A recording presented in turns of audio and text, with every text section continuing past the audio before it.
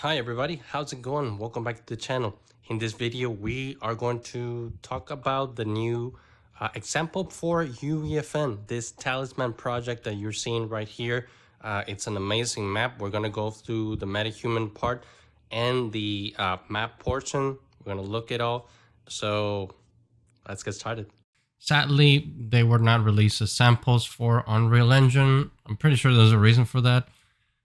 It is what it is, but we're going to take a look at them because I remember when I saw the showcase, that was amazing. So let's just take a look at them. If you want to load them, you have the Talisman with the metahuman is separated from the Talisman environment. So you got two of them. Just go into feature examples and you'll find both of them. The metahuman one's up here and the Talisman environments up here. Already created some projects. Let's look at the metahuman first. And I've already played with this. I don't know, it says downloading reference content. All right, here we have the project, and oh dear lord, this is cluttered to all oblivion. Jeez, look at all these decals. Now, the particular thing that I don't know if anyone can pitch in the comments. If I press G, a lot of it goes away, but some of it stays. So if anyone down in the comments know how to get rid of this thing, because it's not like Unreal where they all go away. I'm pretty sure there's something I'm not doing, and there has to be a way to take this out. Now, this demo, the one for the metahuman, only contains the what I think it's the bridge of the ship. Because if you go after the source, there's nothing else. I don't know if the rest of the level is just not loaded or if it's not there. It's actually pretty light, so I think it's probably not there. You got these two things. I'm guessing if you played the game, this will be good for testing. One of the things I want to show you is how awesome this spaceship looks. It looks a little bit less realistic here than it did on the showcase, to be honest. But all in all, this looks incredible. I love all the UI thingies, and textures are pretty good. The geometry it's top notch. I think Fortnite is, you know, it has brought a lot of stuff to a lot of good to Unreal Engine when it comes to optimizing stuff, because look at this, like the amount of geometry that it's in here is pretty awesome. And you can see there's a ton of detail here. So if somebody from Epic is watching this video, can you please release this as a sample for Unreal Engine? Yes, I know there are ways to take things out of UEFN into Unreal, but I don't want to use that. I don't want to be hacking things. I want things to be just available for us. Please, pretty please, if you can make this an example for Unreal Engine. I promise I won't use the metahuman, but I would love to use the rest of the assets because this is so awesome. This is just fantastic. And yeah, this is just amazing. There are no words of how good everything looks. One of the things that it's weird is how many lights they have. I'm guessing they are tuned differently, because if I was in Unreal, I probably wouldn't have this many lights. I don't know. That's weird. One of the things that you can see is this is a metahuman inside UEFN, and she looks fantastic. I think this is not a groom.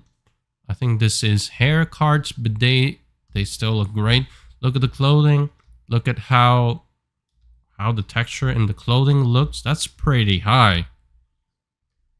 I mean, for Fortnite, you know, this needs to perform in a lot of consoles that are not as high-end as PC. And I think the texture for this metahuman look amazing. Now, please stay tuned to the channel because we are going to be talking about the Marvelous Designer pipeline that we got now to create custom clothing. So where you are using UEFN or you're using Unreal Engine, you are more than likely to use this pipeline to create custom clothing for your metahumans. So please stay tuned to the channel, subscribe if you haven't, leave a like and all that. But let's keep going. Again, This is awesome. She's just idling in there. I think she has an animation loaded. If we go into the body, you can see there's an animation loaded. It's looping and it's playing. Think this metahuman doesn't have the other blueprint stuff that the usual metahumans have in Unreal, but I guess that's okay because you don't need all that. Now there is a sequence here that we can locate. There it is. This is the cinematic, and I'm going to double click it to load it. So this is the one where she kind of talks. There's music here, so that's why I have it muted, but I think it's pretty cool. It shows the facial animation. It's pretty good. Yeah, her animations are pretty good, and from the looks of it, this is just a regular cinematic here in Sequencer. One of the things that I like about UEFN is that if you use a camera component, it actually has most of the things that you need for a cinematic. I may need to figure out how to take some of these out so I can construct a level and maybe record something in UEFN and just take it out, maybe bring in some of my own metahumans here, and we'll make a video about that. But yeah, you have this sequence here if you want to look at it. This would be the one if you're playing the demo where she actually greets you and talks to you. All right, let's load the other one. So we gotta go to project. And let's do, wait, go my projects. Okay, let's go this one where it's the actual full environment. All right, here we are in the actual map. This is the full-on map, and it does have a couple of UEFN things here. If you press G, they go away. But this is the whole map, so we can explore. I'm guessing this, yeah, these are the dolls where you spawn. Where they did that on the cinematic. I don't know if they were here. And as you can see, these assets are amazing. I'm pretty sure that you can make a cool sci-fi game. Now that you can make all sorts of games in UEFN, you can make a pretty cool sci-fi game with all these assets. Again, please let us have this as an example for Unreal Engine. And these assets are amazing. You get here, and again, I see all these lights. I remember they had an explanation for the way that they did lighting here, so it's actually not expensive because there's a lot of lights in here, and they're all X'd out, so that means they're static and they are overlapping each other. That's usually what happens in Unreal, but everything looks amazing. Like, look at this foliage, man. Look at it. This foliage is probably mega scans. But all, like, this is all custom assets somebody created. There's no mega scans for this, and this looks so neat. Pretty sure I can do a cinematic with this and it would still look great. All these assets are amazing. And this is a fantastic ship. Like, it's a very well realized ship. And probably what I'm going to do is, if I can't take this, then I'll use it for concept. Because it does have a lot of things that I would like to have on my short film. Oh, this is actually pretty cool. This hologram. I'm a boomer, so I don't know what this is. It's probably a doll from Fortnite, I guess. But yeah, look at all these things, man. That's wild. And yeah, I'm definitely using this for concepting because I need to concept some rooms for my short film. There's this, and if we go, where did the player go? No, it wasn't through here. Okay, that's closed. Let's keep going. What is in here? There's that. Okay, so it's 2 doors. And there is this elevator. I'm guessing it's an elevator of some sort. Pretty cool stuff. And we can just keep going. And I think that's the end of it. Where is the main cockpit of this? Okay, I'm just going to cheat and go to unlit. And I'm gonna travel and see where everything, there it is. Okay, so this is where the metahuman was. I'm gonna make it lit again. And everything looks so neat.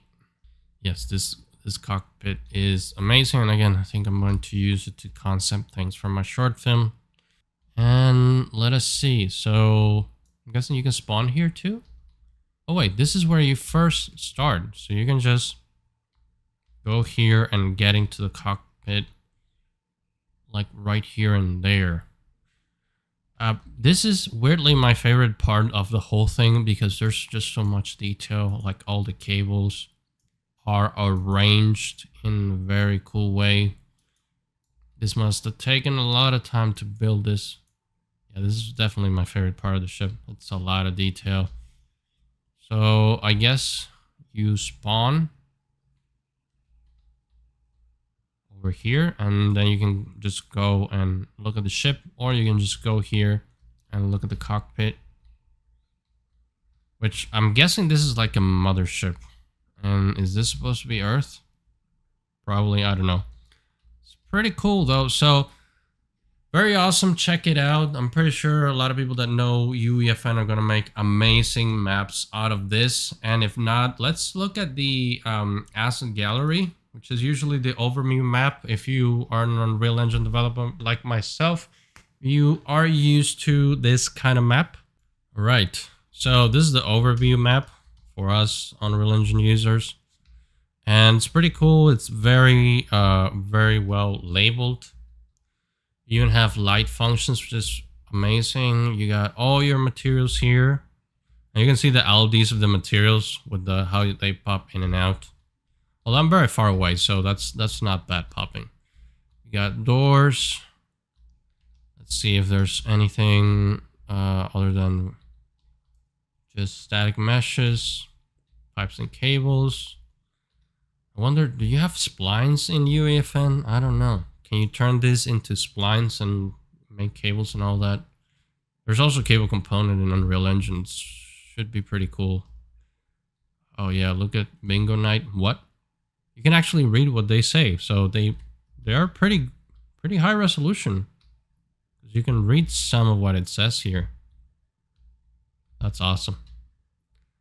And you can see all their environments. I love how everything is commented here. And it tells you what is what.